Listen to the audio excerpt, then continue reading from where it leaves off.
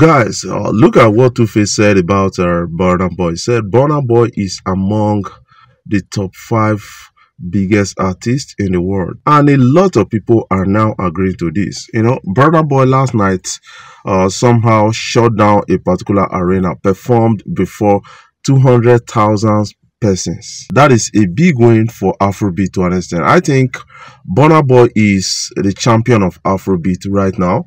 In 2024, Burna Boy has dazzled a lot of people beyond and showing us that Afrobeat can be better than what it used to be.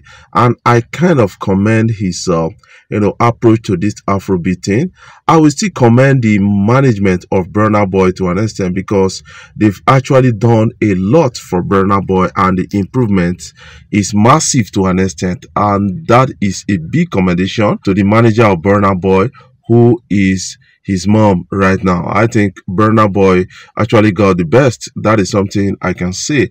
And to an extent, do you quite agree with Two-Face Idibia? Because a lot of people are still arguing this, whether Burna Boy is the biggest artist in Africa right now, based on statistics, based on performances, shutting down arenas and the rest. Some people will not really agree, but I agree to an extent. Right now in 2024, Burna Boy is the biggest artist in Africa based on what he has actually achieved within 2024. And now a lot of people will tell you that Burna Boy is going to get a Grammy nomination. That is actually big to an extent, and Burna Boy has actually launched himself into the international scene, and that is really working for Burna Boy. Although people will come out to say Burna Boy, this guy always sample, is a sampler and the rest, but you have to acknowledge your strength. You have to use your strength to win in life. If not sample, you sabi sample to actually become the best or the biggest. Why don't you do that? Because everybody wants to kind of win in this life.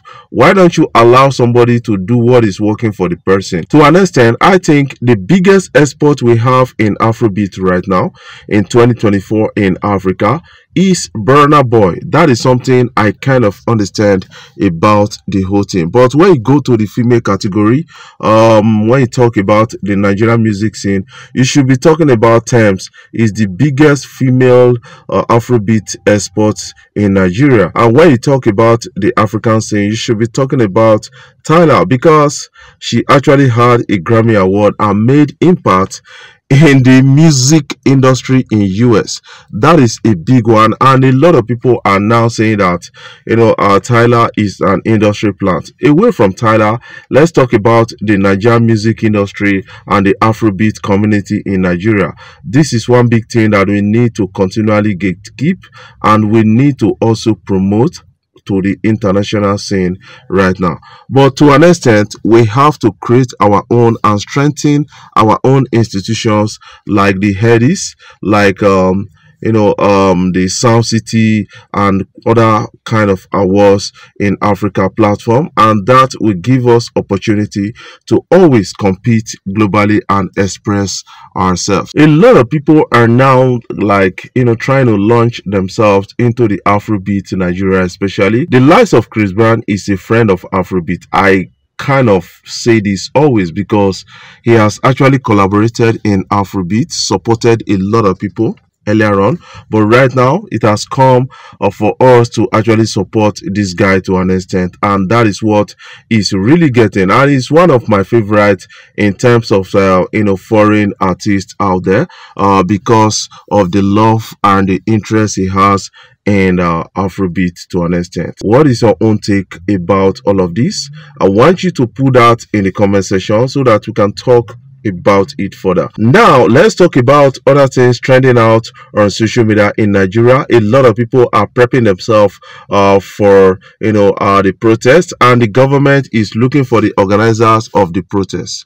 But I will assure you that the protests don't really have organizers. I don't want celebrities and a lot of other people to launch themselves into it right now.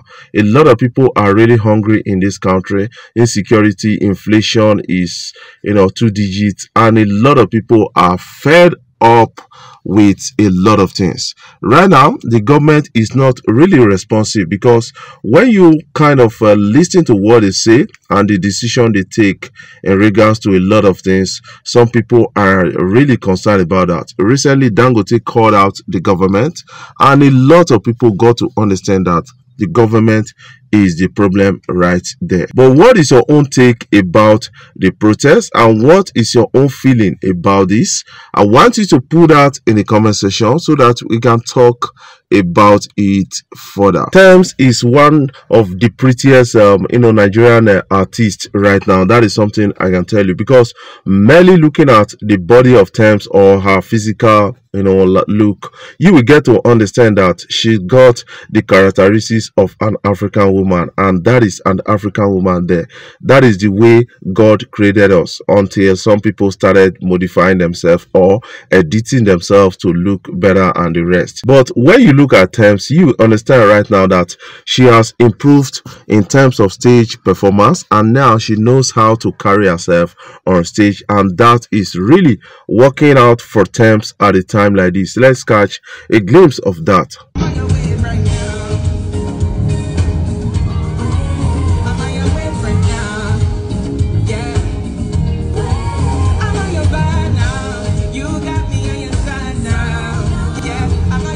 Like what I said about Burna Boy being the biggest artist, I think we need to catch a glimpse, because this guy performed before 200,000 persons, and that was really massive. Let's catch a glimpse of Odogu's performance.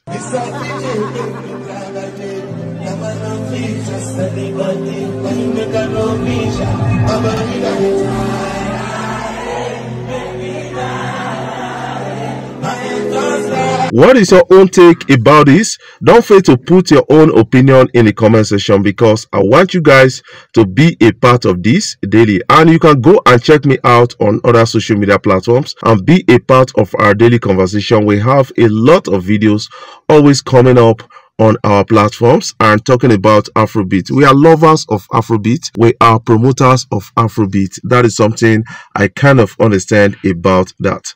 What is your own prediction about the future of Afrobeat? It has been forecasted that by 2025, the music industry in Nigeria is going to worth about $14 billion. That is what a lot of people are really talking about. And now some people are saying that is a big investment for Nigeria to an extent.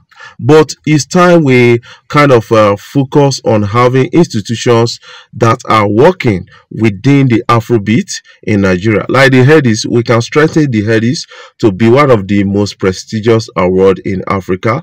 We can still do a lot of things on the copyright issue, and then lawyers, entertainment lawyers are shorting in Nigeria, and we need to actually invest massively on that.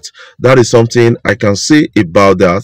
What is your own take about this? I want you to put that also in the comment section so that we can talk about it further. A lot of people are really interested in this good vibe, and that is really massive to an extent. Before I jump off, I want to say thank you guys for watching our videos, and thank you for the love so far. If you are new here, you can click the subscribe button below, the bell notification icon to always get notifications each time we upload our videos.